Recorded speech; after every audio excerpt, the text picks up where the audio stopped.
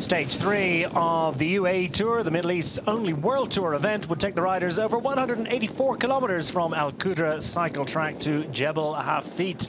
It was a hot day in the saddle for all the riders. Took a little while for the four-man breakaway group to establish itself. When it did, they were given a maximum lead of just over 7 minutes. That was quickly pared down by degrees. Turned out to be a difficult day for many riders in the saddle. Two significant crashes along the way.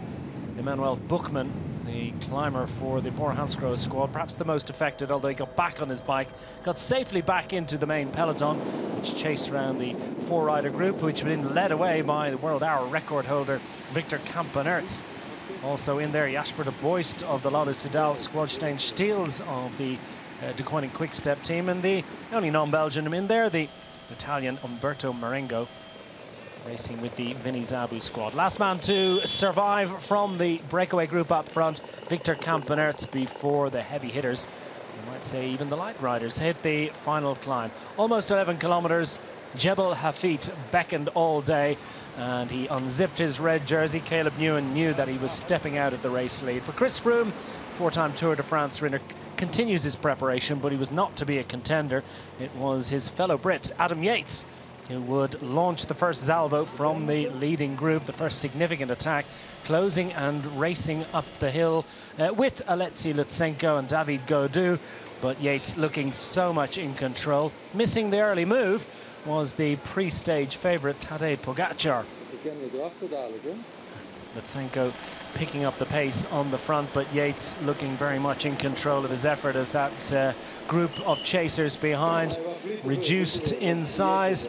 And Adam Yates, still with well over 5 kilometers remaining to the top of the mountain, decided enough was enough. He wanted a race solo and quickly established an advantage of over 20 seconds over the larger group of favourites behind Lutsenko and Gaudu.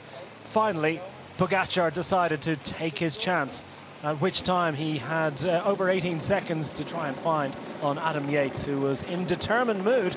His first race of the season, and Adam Yates has clearly wintered well, as Pogacar raced past Gaudu and then Lutsenko, and clear of that duo. Second on the hill, the 21-year-old Slovenian could do little about Adam Yates, who had already extended his advantage over 40 seconds. That would continue to grow as he raced towards the line.